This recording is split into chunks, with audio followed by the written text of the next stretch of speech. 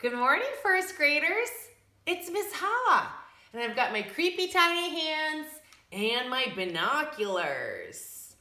I made these binoculars out of 2 toilet paper rolls. I love to reuse and get creative, and then I colored them. And then to keep them together, I stapled them, but you could tape them or do whatever you want. And now I can focus on my sense of vision. When I'm using my sight or my vision, I'm using my eyes, and that's sending messages to my brain, and that's something that helps me observe. Do you remember my science vocabulary necklace? This says observe, and when we observe, we use our senses. When I use my binoculars, I see. When I use my ears, I hear or listen. When I use my nose, I'm smelling. When I use my tongue and my taste buds, I'm tasting. And when I use my hands, I'm feeling. And even when I close my eyes, I do a different kind of sensing and feeling. I notice what's going on in my body. Sometimes you notice you can feel blood circulating in places like your knees or your toes. You can feel your heart beating without touching it. That's a different kind of awareness and sense, and that's super important. That's being connected to your body, your mind connection to your body. It's incredible. So today we're going to talk about how we record what we observe. And this word record, let's look at it together and say it. You can say it at home, record. You try. Record. When we record, we write something down, and we can use pictures and words, and I'm going to show you.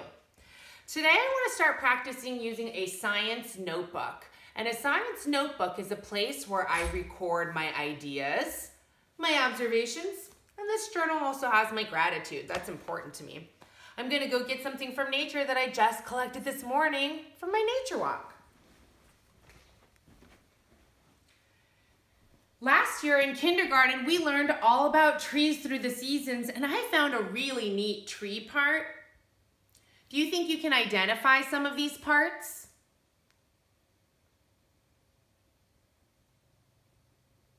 If you can, tell a family member. Well, now I'm going to open my notebook and I'm going to show you how I record. I'll place my object here and I'm going to find a clean page. I like to journal in the morning these days. Helps me feel better because I have so many things going on in my mind.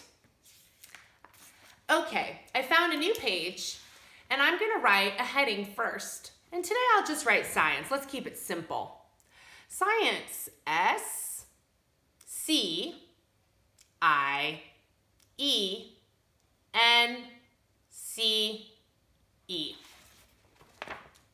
Science. The date today, Monday, September 14th, 2020. Now I'm going to record what I observe. I'm going to record by writing down and drawing, using words, what I observe, and that's what I use my senses to do. So let's observe this together.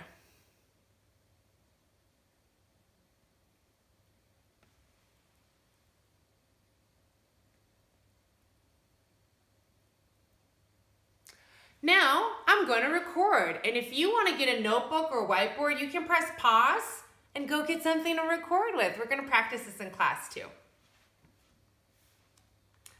I see a stem, and that's the plant part.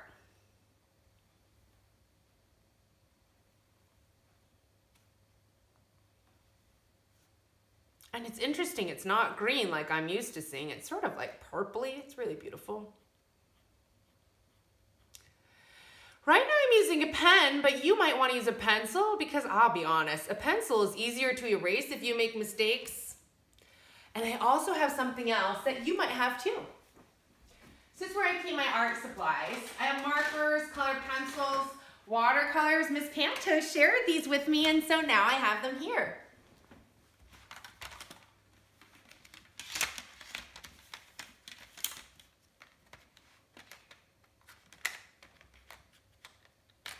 color are these objects?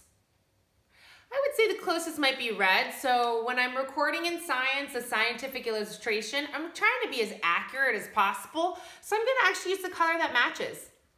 Sometimes I color using my imagination, like art time or science art time. And sometimes I just wanna draw so clearly, like it's almost like a photograph. I'm gonna finish coloring these berries, and then I want you to use your imagination to think about how you might record this object in your notebook. And I'm gonna make a quick label and show you.